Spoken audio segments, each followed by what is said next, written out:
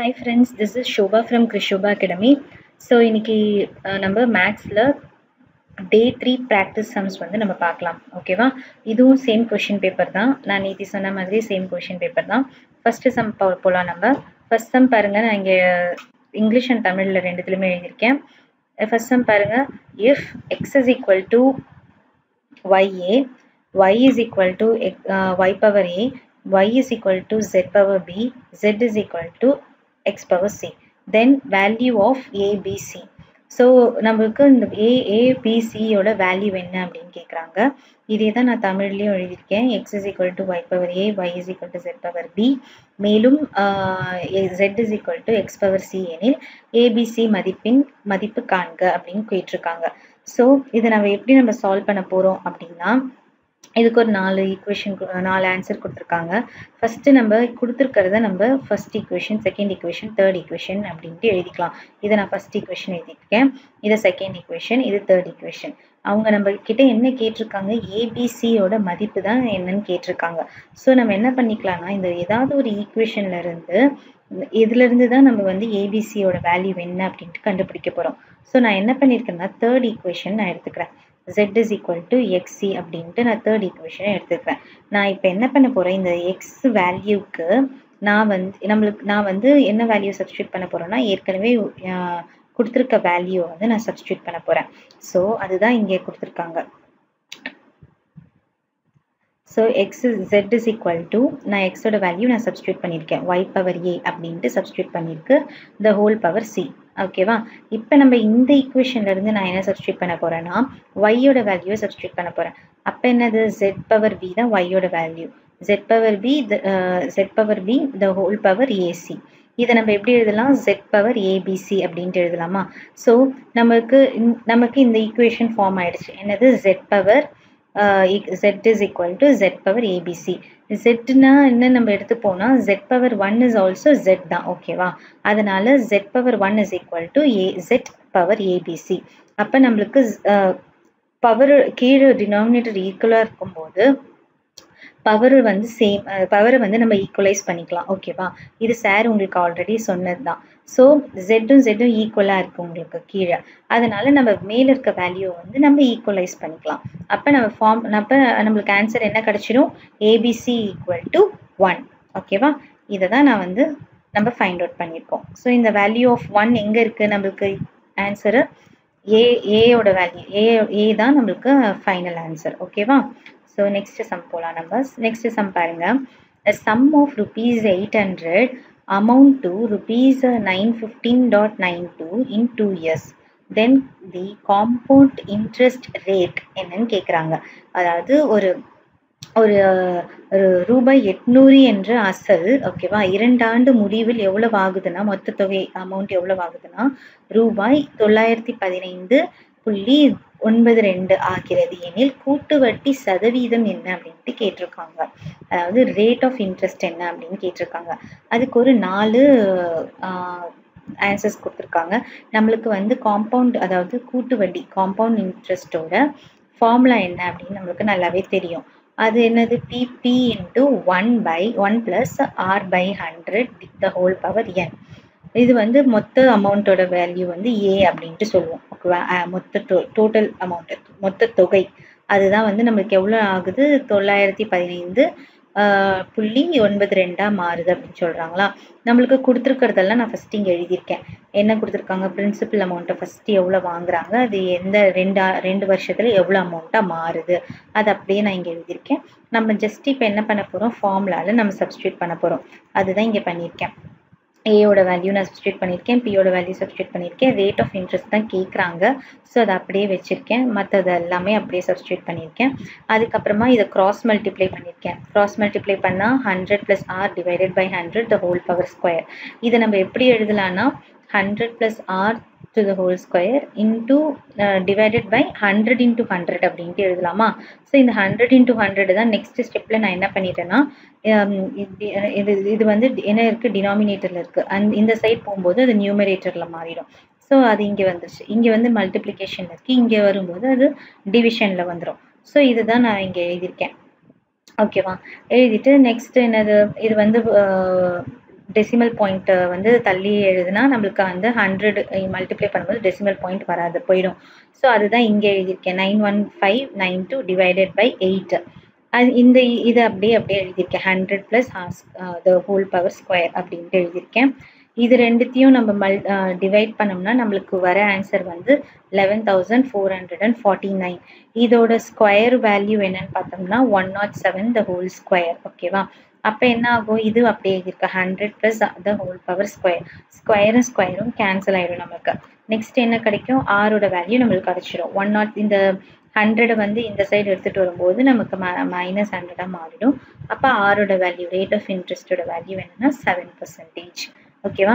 Just நான் என்ன பண்ணியிருக்கேன், கொடுத்துருக்க வேல்யூஸ் எல்லாத்தையுமே காம்பவுண்ட் இன்ட்ரெஸ்ட் ஃபார்முலால சப்ஸ்டியூட் பண்ணி ரேட் ஆஃப் இன்ட்ரெஸ்ட்டை வந்து கால்குலேட் பண்ணியிருக்கேன். ஓகேவா? இதான் வந்து இந்த சம். ஓகேவா? நெக்ஸ்ட் தேர்ட் சம் போகலாம். தேர்ட் சம்ல பாருங்க, area of a rectangle of one of whose size is 6 meter and diagonal is 10 meter. அப்போ என்ன பரப்பளவு என்னன்னு கேட்குறாங்க. ஓகேவா? இதோட பரப்பளவு, ஒரு செவ்வகத்தின் பரப்பளவு என்ன அப்படின்ட்டு கேட்குறாங்க. ஒரு செவ்வகத்தின் ஒரு பக்கமோட வேல்யூ கொடுத்துருக்காங்க 6 மீட்டர் மற்றும் மூலை விட்டம் வந்து 10 மீட்டர் எனில் அதன் பரப்பளவு என்ன அப்படின்ட்டு. மூலை விட்டம்னா டயக்னல், ஒரு பக்கம்னா ஒரு சைடோட வேல்யூ. நான் இங்கே வந்து நான் உங்களுக்கு ஈஸியாக புரியறதுக்காக ஒரு டயக்ராம், ஒரு ரெக்டாங்கிளில் ஒரு சைடோட வேல்யூ வந்து 6 மீட்டர், அதோட டயக்னல் வந்து 10 மீட்டர்னு கொடுத்துருக்காங்க. நமக்கு வந்து ஏரியா ஆஃப் அ ரெக்டாங்கிள், அதாவது பரப்பளவு எவ்வளவு கேட்குறாங்க. செவ்வகத்தின் பரப்பளவு, அதோட ஃபார்முலா என்ன? Length into breadth. ஓகேவா? நமக்கு தெரியும். இதில் இந்த கொடுத்துருக்க வேல்யூ வச்சு நமக்கு ஒரு 10th ஸ்டாண்டர்டில் நம்ம ஒரு இது படிச்சிருப்போம், ஒரு பித்தாகரஸ் தியரம் அப்படின்ட்டு ஒன்று படிச்சிருப்போம். அந்த தியரம் படி நம்ம இந்த வேல்யூவை சப்ஸ்டியூட் பண்ணி நம்ம லென்த், அதோட லென்த் என்னன்னு கண்டுபிடிச்சிட்டோம்னா கொடுத்துருக்க வேல்யூ ஈக்குவேஷனை வந்து சப்ஸ்டியூட் பண்ண வேண்டியதான். L into B சப்ஸ்டியூட் பண்ண வேண்டியதான். ஸோ ஃபார்முலா என்ன? Pythagoras, according to Pythagoras theorem என்ன formula? AC square is equal to AB square plus BC square. அப்போ நமக்கு இது வந்து AC, இது வந்து BC, இது AB. ஓகேவா? இருக்க வேல்யூ அப்படியே நம்ம சப்ஸ்டியூட் பண்ணுறோம். நம்ம AB ஸ்கொயர் வந்து நம்மளுக்கு என்னன்னு கிடைக்கிது? 64. Square root on both sides, ரூட்டும் cancel ஆகிடும். அப்போ ரூட் 64ஓட வேல்யூ என்ன? 8 மீட்டர். ஓகேவா? ஏபியோட அதாவது லென்த் வேல்யூ வந்து 8 மீட்டர் கிடச்சிருச்சு. ஸோ செவ்வகத்தின் பரப்பளவு ஃபார்முலா என்ன? L into B.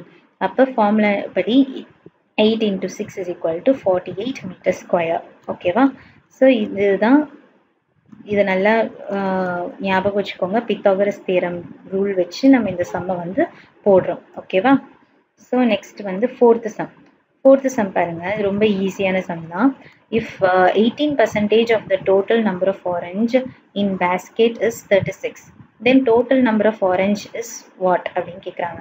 ஒரு கூடையில் உள்ள மொத்த ஆரஞ்சு பழங்களின் 18% 36. ஓகேவா? அப்படின்னா மொத்தமுள்ள ஆரஞ்சு பழங்களின் எண்ணிக்கை என்ன அப்படின்னு கேட்குறாங்க. இப்போ இது வந்து நான் ஷார்ட் மெத்தடில் தான் போட்டிருக்கேன் நான். இப்போ பார்த்துக்கோங்க, ஒரு கூடையில் வந்து 100% ஆரஞ்சு வந்து இருக்குது. அதில் 18% வந்து 18% வந்து எவ்வளோன்னு கொடுத்துருக்காங்கன்னா 36. அப்போ 100%ஓட ஆரஞ்சு பழங்கள் எண்ணிக்கை என்னன்னு தான் கேட்குறாங்க. ஸோ இது புரிஞ்சுக்கிட்டிங்கன்னா, இந்த கான்செப்ட் புரிஞ்சுக்கிட்டிங்கன்னா இது ஈஸியாக உங்களுக்கு புரிஞ்சிடும். ஸோ 18% வந்து எவ்வளோன்னு கொடுத்துருக்காங்க? 36. அப்போ 1% வந்து எவ்வளோவா இருக்கும்? 36 டிவைடட் பை 18. ஓகேவா? அப்போ 2 பழங்கள். ஓகேவா? 1% வந்து 2 பழங்கள். அப்போ 100% வந்து என்ன? 2 into 100. அப்போ என்னது? 200 பழங்கள். இதுக்கு ஆன்சர் வந்து C. ஓகேவா? புரிஞ்சுதா? இன்னொரு வாட்டி நான் சொல்கிறேன். ஒரு கூடையில் 18% பழங்களோட எண்ணிக்கை வந்து 36ன்னு சொல்லியிருக்காங்க. அப்போ மொத்த ஆரஞ்சோட எண்ணிக்கை என்ன அப்படின்னு கேட்குறாங்க. அப்படி கேட்கும்போது நம்ம ஃபர்ஸ்ட் என்ன பண்ணிக்கிறோம்? 1%க்கு எவ்வளோ பழங்களோட எண்ணிக்கை வருது அப்படின்னு கண்டுபிடிச்சிட்டோம்னா, இப்போ 100%ஓட எண்ணிக்கையோட பழங்கள் என்னன்னு ஈஸியாக கண்டுபிடிச்சிடலாம். அதுதான் நம்ம இங்கே பண்ணியிருக்கோம். ஓகேவா? சரி, ஃபைனல் சம் பார்க்கலாம். இந்த வீடியோட ஃபைனல் சம் இது வந்து ஒரு ட்விஸ்டடான சம்மு. இது ரொம்ப ஈஸி பட் ட்விஸ்டட். நிறைய பேர் வந்து இந்த சம்முக்கு வந்து தப்பா போடுறதுக்கு வாய்ப்புகள் அதிகமா இருக்கு. அதனால தான் இந்த சம் நான் எடுத்திருக்கேன். இங்க பாருங்க. If 7 spiders make 7 webs in 7 days, then 1 spider will make 1 web in how many days? இதை பார்த்தோன்னே 7 7 7 அப்போ 1 1 1 தான் வரப்போகுது அப்படின்னு சொல்லிட்டு கண்டிப்பா 1ன்ற வந்து ஆப்ஷன்ல கொடுத்துருப்பாங்க. நீங்க என்ன பண்ணிட்டு வந்துடுவீங்க, 1ன்ட்டு சூஸ் பண்ணிடுவீங்க. அது தப்பு. இதுக்கு ஈஸியா நம்ம என்ன பண்ணணும் அப்படின்னா ஒரு ஃபார்முலா இருக்கு. அது ஷார்ட்கட் ஃபார்முலா தான். ஸோ தமிழ்லையும் படிச்சிடுறேன். 7 சிலந்திகள் 7 கூடுகளை 7 நாட்களில் செய்தால் ஒரு சிலந்தி ஒரு கூட்டினை எத்தனை நாட்களில் செய்யும் அப்படின்ட்டு கேட்டிருக்காங்க. இதே தான் வந்து இது வந்து சிலந்தி வச்சு கொடுத்துருக்காங்க. இதே வந்து பர்சன் 7 பர்சன் 7 வில் ஒரு ஒர்க்கை வந்து 7 டேஸ்ல செய்கிறாங்க. அப்போ 3 பர்சன் ஒரு ஒர்க்கை வந்து எவ்வளோ டேஸில் செய்வாங்க அப்படின்னு கேட்டாங்கன்னா இதே ஃபார்முலாவை நீங்கள் அப்ளை பண்ண வேண்டியதான். person 1 into day 1 divided by work 1 equal to person 2 into day 2 divided by work 2. அப்போ 7 பர்சன்றது வந்து இங்கே வந்து சிலந்திங்களில் வந்து நான் எடுத்துக்கிறேன். அப்போ ஜஸ்ட் அதை அப்படியே சப்ஸ்டியூட் பண்ண வேண்டியதான். 7 into 7 divided by 7. இங்கே டேஸ் தான் கேட்குறாங்க. அப்போ டேவை அப்படியே கொடுத்துட்டு 1 into days divided by 1. So அப்போ ஆன்சர் என்ன, நம்பர் ஆஃப் டேஸ் என்ன, 7 days. ஓகேவா? அப்போ ஒரு சிலந்தி ஒரு கூட்டினை எத்தனை நாட்களில் செய்து முடிக்க முடியும், 7 daysல தான் செஞ்சு முடிக்க முடியும்.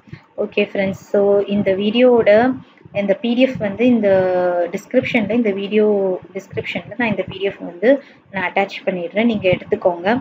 அதே மாதிரி எழுதி வச்சு படிங்க. இன்னையோட 3rd day நமக்கு வந்துருச்சு. ஸோ நோட் பண்ணிக்கோங்க. அதே மாதிரி போன நேத்தியோட பிடிஎஃப்பும் வந்து நான் உங்களுக்கு கொடுத்துட்றேன். ஓகேவா? ஸோ ரெண்டுத்தோட பிடிஎஃப்பும் இந்த வீடியோ டிஸ்கிரிப்ஷனில் உங்களுக்கு இருக்கும். நீங்கள் எடுத்துக்கோங்க ஃப்ரெண்ட்ஸ். ஓகேவா? ஸோ மீண்டும் ஒரு நல்ல வீடியோவில் நம்ம சந்திக்கலாம். ஓகேவா? தேங்க்யூ. இது உங்கள் ஷோபா ஃப்ரம் கிருஷோபா அகாடமி.